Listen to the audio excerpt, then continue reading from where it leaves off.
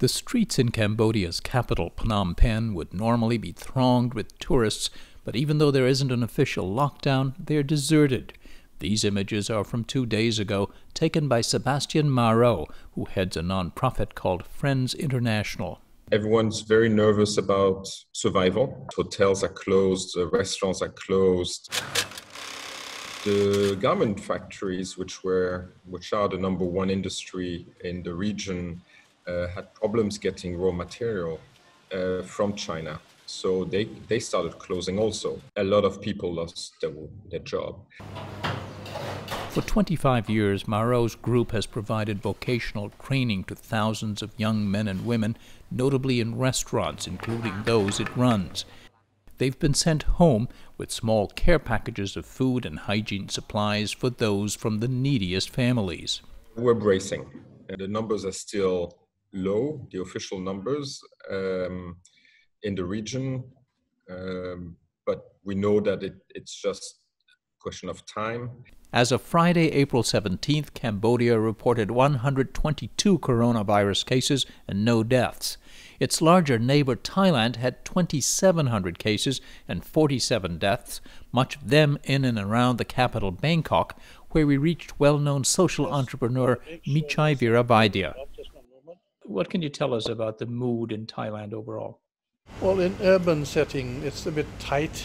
People are concerned because they're seeing the level of unemployment right around them. And as for rural people, they're much more relaxed. Michai has focused most of his energy in recent years on bolstering the rural economy in a country whose prosperity has been largely urban.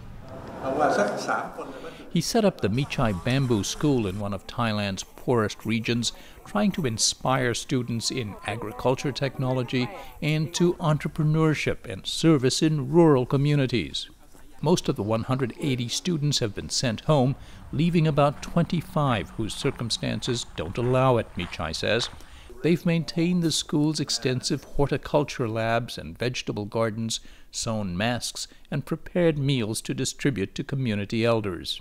And our students are doing community service, providing seeds for the elderly people to grow, and we're keeping in touch with all students and sending them seeds and masks and anything else that they would like. We can send them some budget to cover their costs. Another school project we've profiled before that's been put on hold is the Citizens Foundation Schools in Pakistan. Founded in 2010, it's grown to 800 schools, addressing the serious deficiencies in public education, especially for girls in Pakistan. Co-founder Mushtaq Chapra says students and their teachers have become ambassadors for the prevention campaign. Health and hygiene is a very important part of the curriculum of the education program of TCF. And these teachers and these students are well aware of how hygiene is in this, especially in this epidemic. So they are explaining all the methods of hand washing or keeping clean or staying distant from each other. That's easier preached than practiced, he adds, in the poorest communities, particularly urban slums where both water and space are in short supply. That's also true in the country's healthcare system. We shot these images in January outside Karachi's main public hospitals. Thousands of people who'd stood in line for hours for the chance to see a doctor later in the day. This is the first time we have seen such a thing. And we see how helpless we are. Even the developed nations are struggling in the healthcare system. So Pakistan will not be any better. As of April 17th, Pakistan had reported more than 7,000 coronavirus cases with 135 deaths. The worry about a lack of resources is shared across sub-Saharan Africa, making public education critical in prevention and containment efforts.